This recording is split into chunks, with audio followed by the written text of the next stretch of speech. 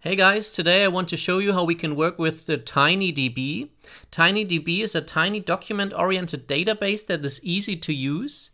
It has a really nice and clean API, and I personally use this too in my own projects.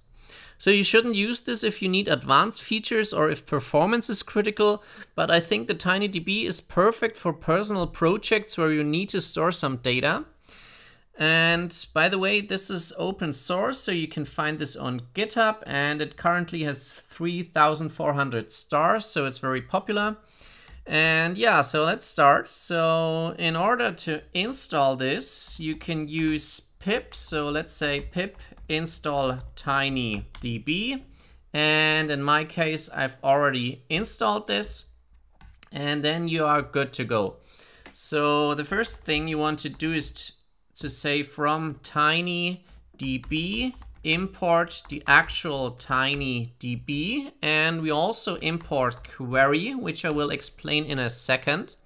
And then we set up our database, so we say db equals TinyDB and then the file name. So as I said, this is document oriented, so you can use any file here, and usually you want to use a JSON file, so I call this db.json.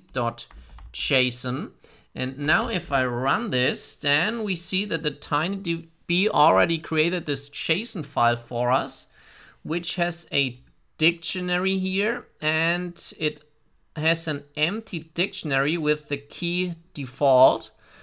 So what we can then do, for example, we can print all items by calling db.all, and right now we see that this is an empty list. So let's fill our database, and we can do this by saying, so let's create a function for this. Let's say insert, and here what we want to do is we call db.insert, and then we give it a dictionary.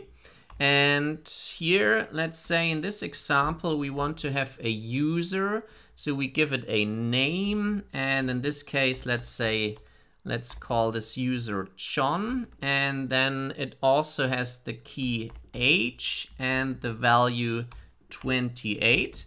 So now if we call this insert function and run this, then we see that we have our user in our database. So let me copy this and paste this 2 more times. So let's create also a user, let's say Max, and he is 25. And let's also use Sarah, and she is 21. And she also has an additional key value pair. So for Sarah, we also have the city, and the city is, let's say, New York. So they don't have to be the same format. So this works fine. So now if I run this, then we see we also have Sarah in our database. And now we see that we have 2 times John because I ran the code 2 times. So in order to delete this first, we can call db.purge. So if we just purge the database and print db all, and we see that it's empty again. And now let's insert our 3 users. And then we see we have all the 3 users in our database.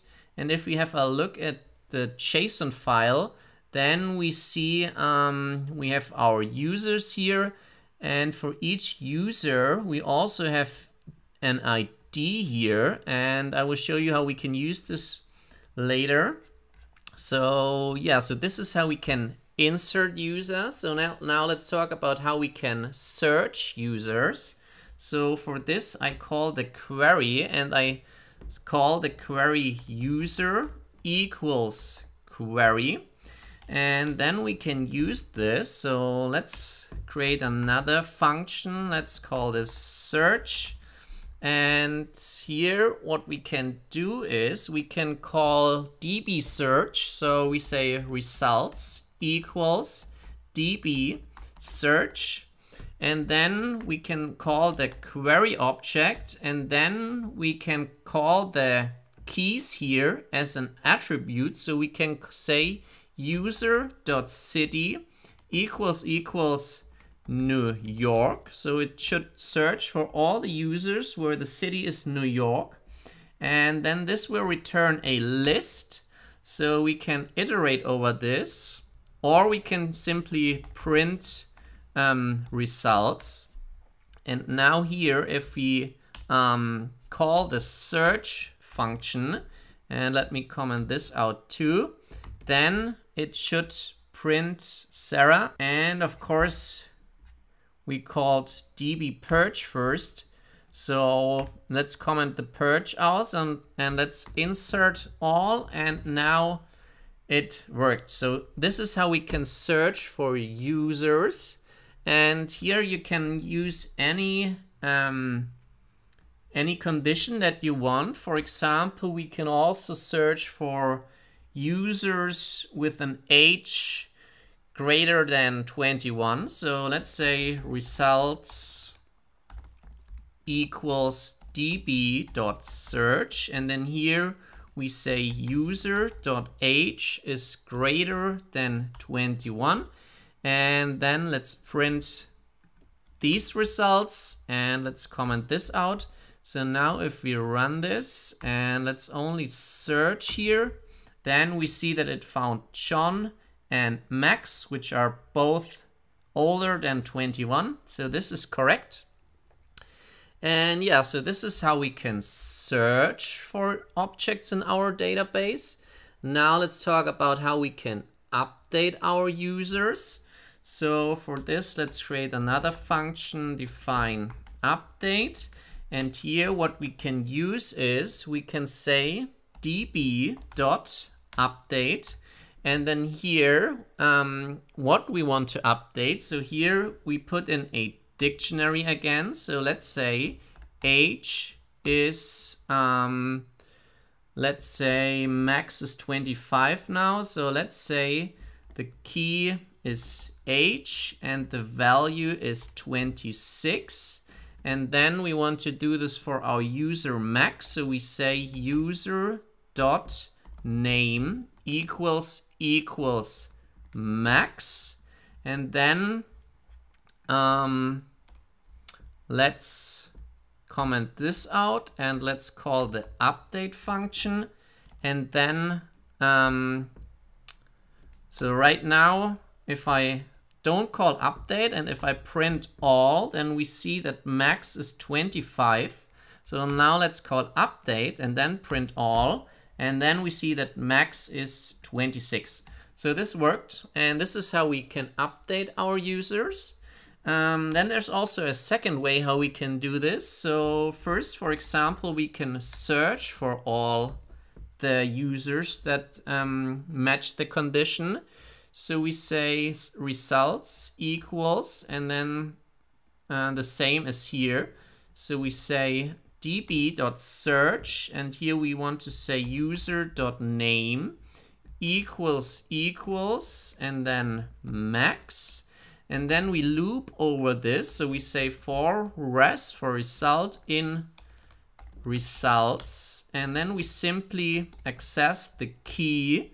So we say res name. And then this is equal, now let's say 27. And then after we have updated this, we have to write this back to our database. So we have to call db and then write back, and then the results that we retrieved first. And then this worked too. So now let's run this again. And then, oh, here you see I made a mistake. So I set the name to 27. So now let's set the name to Max again. And let's set the results to the age to 27. And now it doesn't have the user with the name Max anymore. So we have to say our name equals 27 in this case. And now let's run this. And this didn't work because this is not a string, so we have to search for 27. And now we have the correct state. So now we have John, Max, which is now 27, and we still have Sarah. So this is how we can update our database. And now let's also talk about how we can delete users. So let's comment this out and let's create another function, delete. And here what we can call is, we can simply say db remove. And then again, we want to search. So we say user.name equals John. And if it found this user, then it can remove it.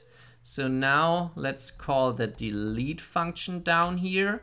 And now let's print this. And then we see we don't have John in our database anymore. So yeah, that's all the important methods that you should know. And with this, I think you have a lot of functionality with that you can work. Now let me also show you how you can use this document ID here. For example, if I purge the database and insert the 3, then I have the document IDs 1, 2, and 3. But sometimes I want to delete one in the middle. For example, I want to delete Max in this case. So let's call the delete function where the name is Max. And let's comment this out and comment this out. Now if I run this, then we see we don't have the document ID 2 here anymore. And now if I go ahead, then it doesn't reuse the ID 2, but it continues with the last number. So the next document, the next user should have the ID 4. So now if I, for example, if I insert another Max, which is older, let's say he is 40, and then we see that it has the document ID 4. And of course, we can also use this document ID to access the entry directly and update it or delete it. So let's say what I can do here is I can get this document ID item. So now I say item equals db.get, and then here I say doc ID equals 4, and then I can print the item, and then we see that this is Max. And of course we can also remove this, so we can call db remove, and here we can say, or we have to say document IDs, and then this is a list. So here we can say, for example, 1 and 2 and 4. So this would remove all, I guess. So no, we have 1 and 3 and 4. So let's remove only 1 and 4 and then print db all. So then we see we only have Sarah in our database, and we can do the same thing by saying db.update. So update, and then we have to give it a dictionary. So here we want to update. Let's say we only have Sarah. So now let's say the age of Sarah is 22. So let's say age and then 22. And then the document IDs here, we only use the document ID 3. So if we know this, then we can access this directly. And then here I have a typo and a comma is missing. So then we see that it updated the age of Sarah. So the document ID is, for example, useful when you are dealing with table data. So you have a table in your application and you click on the row and want to delete this or update this, then you could save the document ID in this row and then you can directly access this. So yeah, that's a little example how we can use the TinyDB. So as you can see, the API is pretty straightforward and it's not so difficult to use. So yeah, I hope you enjoyed this and do your own little projects with this database. If you like this, then please subscribe to the channel and see you next time. Bye.